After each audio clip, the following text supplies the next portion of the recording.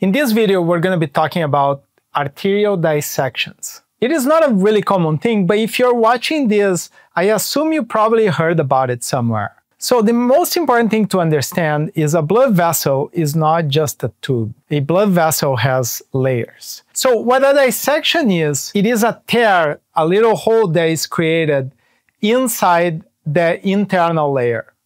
And when that happens, the blood will get in between the two layers and try to go in between and push the inner layer out, which will block the main conduit for the blood flow. So the most common and most dreadful dissection is called an aortic dissection. The aorta is this main blood vessel which measures 2 to 3 centimeters and comes off straight from your heart. The most common place for this to happen in the aorta is in the ascending aorta close to the heart. And that's the most dangerous place for two reasons.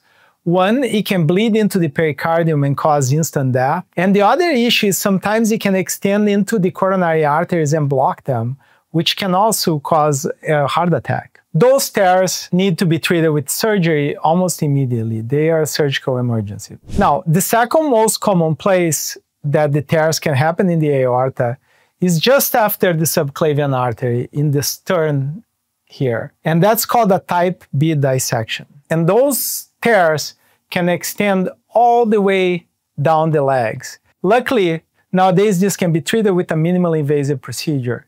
And that's when we put a little tube through the groin and we navigate all the way to where the tear is so we can cover the tear to stop the leakage. They usually present with a sudden onset of pain in the abdomen and can be quite severe. We usually treat those with antiplatelets or blood thinners because one of the main problems with those dissections is they can form clots and embolize and cause ischemia in the organs. If the pain continues or it seems to be getting worse, we then may decide to place a stent in those dissections. Now, last but not least, they can also happen in the carotid artery. And those can be dangerous as well and need to be diagnosed quickly. Usually happens in younger patients, in their 30s, on their 40s. It usually presents with a sudden onset of neck pain, which can progress to symptoms like a stroke, like having visual problems, double vision, or losing vision,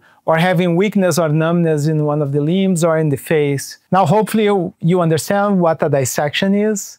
I hope this was helpful, and this is Minimally Invasive Insights.